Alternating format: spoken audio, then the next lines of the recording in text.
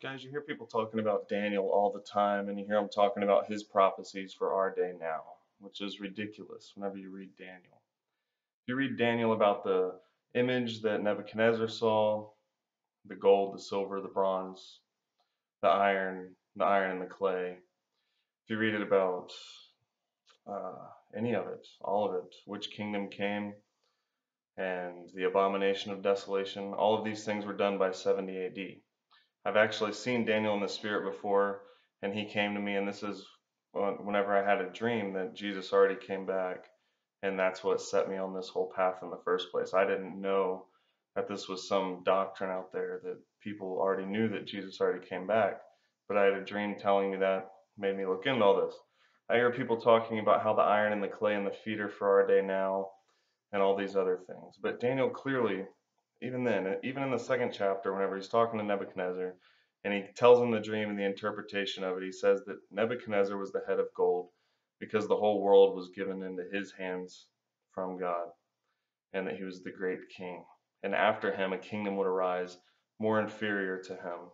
That's silver. That's the Persians. He said, after you, a kingdom will arise more inferior to you, and then a third kingdom, which is bronze, and then a fourth kingdom, which is iron.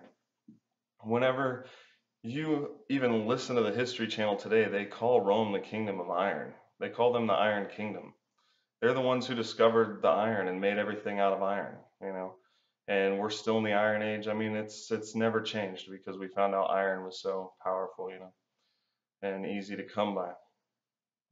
But so he says, if you read it, Daniel said that he was living at the time that Nebuchadnezzar was ruling, and then Balthazar, his son, or Balthazar, his son. And he said that Balthazar was going to be destroyed and that the kingdom would be delivered to the Persians that night. This is the second kingdom.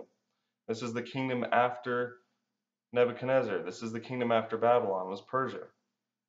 And then he said under Darius, king of Persia, that Daniel excelled. And Daniel had visions under his reign. And then he told Darius and he told the Persians that Greece was going to come after them. And there would be a great king, Alexander the Great, obviously. And whenever Alexander the Great was destroyed, the kingdom would be divided into four kingdoms. That's exactly what happened in history. So now you're already down to the bronze in the stomach and the legs, right? And that's Greece. And after them, another kingdom, which is a kingdom of iron.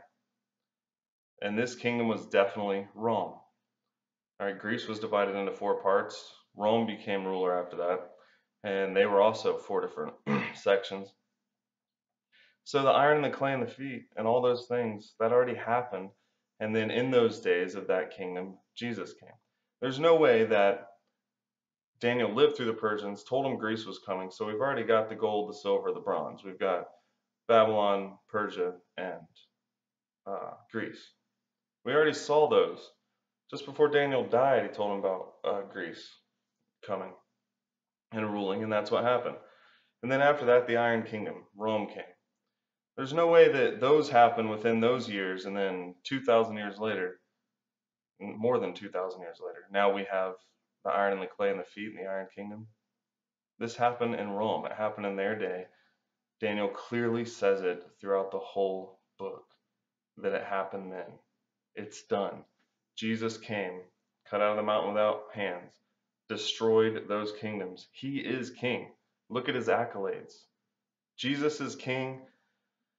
This has been his kingdom this whole time. The dates are set by him. He's the most used name in the world. We live in the year of our Lord. He's the one that rules these kingdoms, sets up kings, takes them down. His kingdom lasts forever. It's just amazing the ignorance that I was and the ignorance that people have today, that they think that Daniel is for us. The abomination of desolation. Jesus said, whenever you see the abomination of desolation, look up, for your redemption draws nigh. Know that it's nigh even at the doors, you know. And their house was left unto them desolate. Jesus said, your house will be left unto you desolate. And when you see that abomination that Daniel spoke of, that it's here, that this is the time. Get out of Judea, flee into the mountains. They did that whenever the war came. Daniel is old. It's an old prophecy. Whenever you hear people trying to put anything in Daniel for our day, it's ridiculous. Whenever Jesus went up to heaven, what happened? Michael the archangel fought the dragon, kicked Satan out of heaven, and now has come salvation in the kingdom of our Lord and the power of his Christ. Jesus said he was going away. He wouldn't talk with them much, but he was going away to fight Satan. He said now was the time that the prince of the world should be cast out. So we see that Michael the archangel fought against the dragon, kicked him out of heaven. Now has come salvation in the power of our God, or the kingdom of our God and the power of his Christ. Then, whenever Satan was kicked out, under the six seals, Satan was kicked out. The stars of heaven fell. The 144,000 were sealed up, and the great day of the Lord came. The wrath of the Lamb. They saw him in the clouds, 66 A.D. The dragon was cast down, chased them into the wilderness for 1,260 days, 3.5 years. That's exactly what happened. From the time that the armies came for 3.5 years, they were chased into the wilderness. They were in the mountains to the place prepared. Because the glory of God, the cloud that was over the temple, moved into the mountains, which it says in history from eyewitness accounts back then, that the glory of God moved from the temple up into the mountains. That's where they went. That was their place prepared, where they would be nourished away from the serpent during the time that that war was happening, and Satan made war with the remnant of the seed that was still in Jerusalem. So we see that in Daniel, at this time,